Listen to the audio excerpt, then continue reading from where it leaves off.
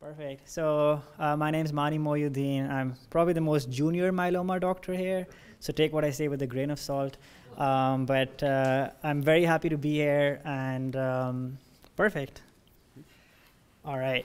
So, okay, perfect. Can you all hear me better? Okay, perfect. So I finished fellowship last year. So for the last year and a half, I've been focusing on multiple myeloma and other plasma cell disorders. I've had the fortune of working with HealthTree Cure Hub on some projects. I'll briefly touch upon them. The topic that I'm going to talk about today is maintenance in myeloma. And I'm going to sort of go over the history of maintenance, the landscape of maintenance today, and how maintenance trials look like in the future. And then I'm also going to use those trials as examples of some of the issues that we face in myeloma on trials, control arms, endpoints, and what's the best solution moving forward. And also about individualizing care, which is something that for most of how we've treated myeloma, it's been a one-size-fits-all approach, and how that may not be the best way to treat myeloma for everybody. All right, so we'll jump in. So rationale, history, what do we use, side effects, how long should maintenance be, and future directions.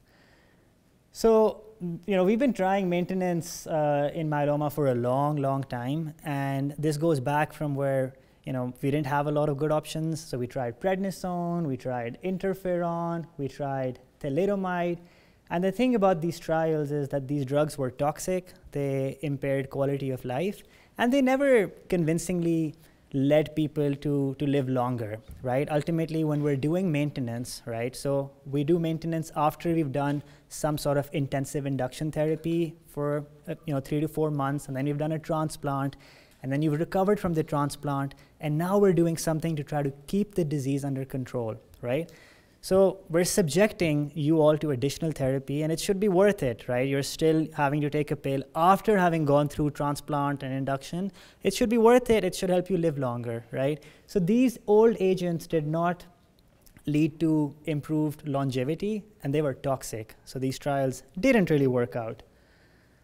Revlimid maintenance, however, did work out. So there have been multiple large randomized trials where the use of Revlimid not only prolonged the remission, but it helped people live longer.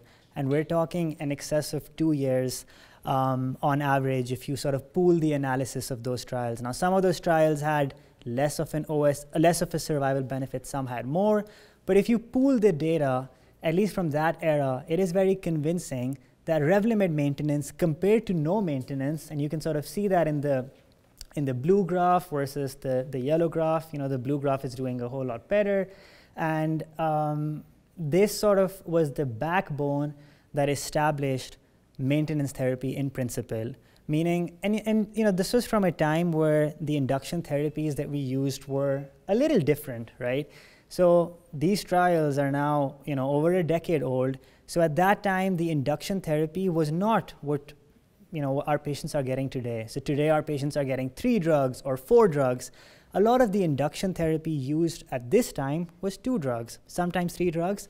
And a lot of people had residual disease, right? The disease wasn't cleared by these 2 or sometimes 3 drug regimens. And so maintenance therapy was better than not doing anything after some residual disease was left behind.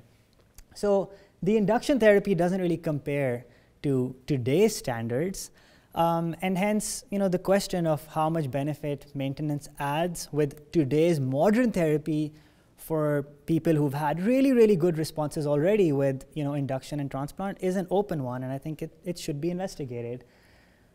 Then the question comes, and there's almost a cultural divide on how much Revlimid is enough, right? Like Revlimid for 2 years, or Revlimid for 1 year, or Revlimid lifelong. And I think across the ocean in Europe, generally, there's more of a finite use of Revlimid, whereas in the US, we tend to give Revlimid until either progression or until there's some intolerance and patients can't take Revlimid anymore. Now, do we have strong data that sort of backs this? And I would say that there is a randomized trial that's completed enrollment, and we'll have answers. But our data is sort of based on weak data, I would argue. So if you look at this trial, And this is a trial in which we're comparing people who continued Revlimid versus people who stopped Revlimid. People weren't randomized to either continue Revlimid or stop Revlimid. We're sort of looking back and seeing those who continued versus those who stopped. It sure seems that those who continued seem to have prolonged PFS, or their disease stayed in remission for longer. Now, we always take these sort of analyses with a grain of salt, right? Because the people who are able to continue treatment usually have different characteristics, biological features, socioeconomic status compared to those who don't. So this was a follow-up of a randomized trial, but this wasn't the actual randomization. But it's the best we have. So a lot of us, if somebody's tolerating Revlimid really well, otherwise they're not having issues, it's not affecting their quality of life, at least in the United States, a lot of us tend to continue Revlimid. The question of, can you stop early for those who respond really well is an open one, which I'll sort of talk about in a little bit. So we've had an explosion of new drugs in myeloma, right? And a lot of these drugs, as you all know, or as you all might know, new drugs are first studied in the relapse refractory space, right? For patients who've had multiple relapses, that's where these drugs first get studied. And then they get brought forward. And then, maintenance is one place where we can look at as well and see if adding something to Revlimid helps.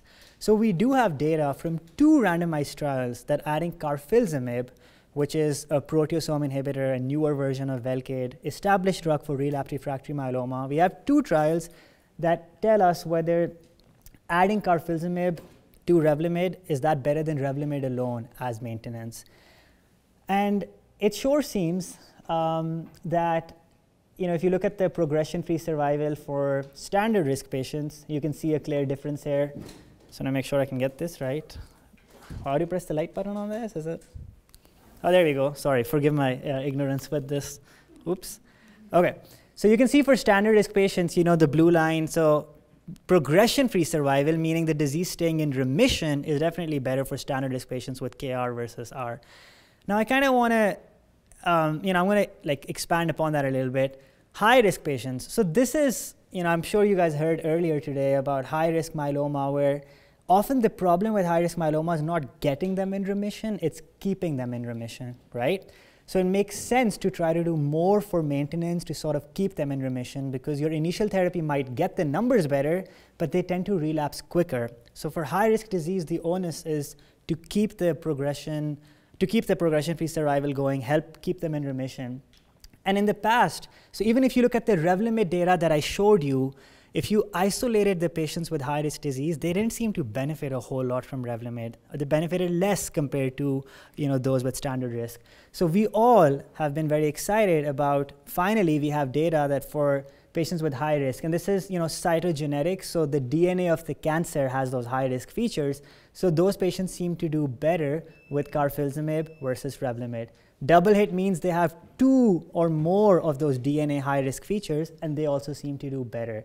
Based on this and some older data, for high-risk disease, we do tend to prefer doublet maintenance, so using 2 drug maintenance strategies. We don't have comparative data that tells us that carfilzomib is better than Velcade in this situation, but Velcade hasn't been studied in such a robust fashion.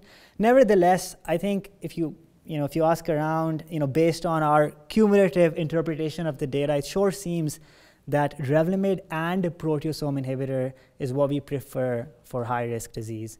Now carfilzomib comes at a cost, right? Literally and metaphorically. So instead of taking just a pill, you are now coming in and getting an infusion. In one of the trials, this infusion was given twice a week. And there are lots of people that dropped out, right? That actions speak louder than words. There's also dosing schedules where it's given once a week. There are dosing schedules where it's given once every other week, which is obviously a lot more palatable than having to come in every week for years. So, the PFS benefit, we still don't know whether people live longer, but the remission seems to be a little longer with carfilzomib. The PFS benefit for standard risk is, for most of us, it's not enough to convince us that we need to start adopting carfilzomib for every patient, right? You obviously have that conversation. It's not really approved. It would be, but it's something to think about. For high risk, most of us would think that it's worth it because these are the patients who tend to relapse a little quicker, so it makes sense to do more, and it might be worth the inconvenience. But these are all questions that our field is grappling with. What about daratumumab? So you probably have heard a lot about daratumumab earlier today. It's a CD38 monoclonal antibody, has revolutionized the treatment, and it's a lot safer than some of the other drugs we have. So we don't really have solid data for the type of induction therapy we use in the US, VRD, or and what daratumumab by itself adds. We do have trials that are looking at daratumumab and Revlimid versus Revlimid alone. But at least based on European data, so where Velcade, thalidomide, and dexamethasone was used, if you look, so basically, if the simple way to look at this curve is that these three lines are doing similarly, right? We can get into the weeds of it, but these three lines are doing similarly, and this line isn't. So the red line is not something that happens in the US. This is people who got Velcade, thalidomide, and dex, got a transplant, and then got nothing afterwards. So there's no Revlimid. All right, so it may not apply to you, but we know that these people do a lot worse than other things. If you look at these three things, whether people got daratumumab as induction, meaning they got it for the first 4 cycles, as with VTD, or whether they got it later after transplant as maintenance, it sure seems that they sort of caught up, right? So it's very hard to apply this to today's patients in the United States. And some would argue that if you get daratumumab in induction, like if you're getting dara VRD, like we really don't know how much additional benefit to a few years of daratumumab maintenance would add. It's an open question, which is open for debate. But you definitely don't want to be like without any treatment whatsoever. That you don't want to be on the red line. That's sort of what this graph tells you.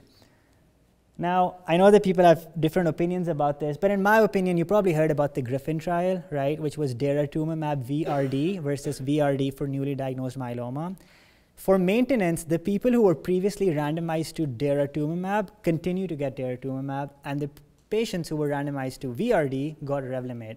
So in a design like that, you can't really, in my opinion, tell the difference between daratumumab as induction and daratumumab as maintenance. So even though you're seeing better outcomes with dara-RVD and RVD, and dara-RVD is getting dara and Revlimid maintenance, it's hard to know how much of this difference is because of the use of daratumumab in induction versus the use of daratumumab in maintenance. So again, sort of an open question for the field. We do have some trials that are combining daratumumab and Revlimid. And so we have one trial that's a trial that sort of is comparing dara plus Revlimid and Revlimid. These are for people who are MRD positive. So there's some measurable residual disease left behind after induction and transplant. And they're looking and seeing if adding daratumumab helps in the conversion rate of MRD. Okay? Do people after 1 year of therapy, people that were MRD positive become MRD negative? One would hope that with additional effective therapy, you sort of see that. This other trial, and this is a big trial, it's 1,100 patients, a big cooperative group trial, is comparing dara and Revlimid to Revlimid. And this is actually powered for overall survival. So it will take a long time to get the answer, but this will answer the question, is it better to give daratumumab earlier as maintenance or just wait and like give it a little later? Like, is it worth subjecting patients to come in for infusions, increased risk of infection, etc.? So this will answer, but it will take a long time. And the field is moving fast. But the other interesting thing is that this trial, the one thing we're all really excited about, is that after 2 years, if you're MRD negative, meaning that in your bone marrow we're unable to detect any disease, there's a randomization where you can either stop treatment or continue treatment. So this, in a prospective, controlled fashion, will tell us whether it's safe and effective to discontinue treatment completely for people who after 2 years of maintenance are in a really, really deep remission with no residual disease. So we're really excited about this. And we face these decisions today in clinic, and we sometimes base it on our patients' values and preferences, and sometimes we base it on weak data, and we do sometimes take people off treatment, but this will answer it in a comprehensive fashion. We're also looking and seeing whether for those who are MRD positive, whether escalating treatment helps. I sort of showed you the design for the daratumumab study. There's also a cooperative group study looking at ixazomib, and this is actually testing survival. So whether escalating treatment for those who are MRD positive, doing more than just Revlimid for maintenance, whether that helps people live longer. Again, it will take a long time, but this is an important question. Now, some food for thought, all right? This is going to be a little controversial, not too much, but just a little bit. All right, so this is work that we did with HealthTree Cure Hub, and we asked patients what they think a cure is, okay? So these results are what you all think, what 1,500 patients think. Okay, so 5 is the blue color, okay? So obviously, the ideal version of a cure is you permanently stop treatment and you have no evidence of disease. Most people consider that a cure, okay? What about people who are on Revlimid maintenance long term and they may not have any evidence of disease? Well, you all seem to think that that is not a cure. So continuing to take a same pill or injection, even if it has minimal toxicity and no evidence of disease, most of you don't think that's a cure. And it's interesting that you all seem to account for toxicity in your definition of a cure. And we as physicians are sometimes short-sighted, right? We're sort of focused on presence or absence of disease. But as a patient, there are a lot more things that you all think about. And this is a lot of food for thought for us. And it sort of should incentivize us to design trials where we try to take people off treatment as soon and as safe as possible without jeopardizing disease control. Because you all are telling us that if you stay on treatment, you don't think it's a cure. So we already know that carfilzomib and Revlimid has a better PFS than Revlimid. We know that based on 2 trials. I showed you one of them, the Forte trial. So I'm sort of going to give you some food for thought that we have all of these new drugs in myeloma. Do we need to combine all of them with Revlimid and show that each of them has a better progression-free survival than Revlimid? I would argue that's not the best use of our patients' resources.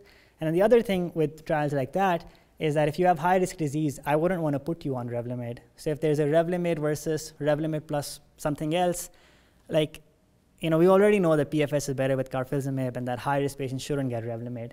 So that's one thing that I really struggle with when it comes to maintenance trials. And this stuff is complicated, right? You have to have a trial that appeases regulatory authorities, and you have to, so there's teclistamab and Revlimid versus Revlimid alone. So the problem is that if somebody has high-risk disease, those are the people who benefit the most from Revlimid, but I wouldn't love putting them on a control arm of Revlimid if they have high-risk disease.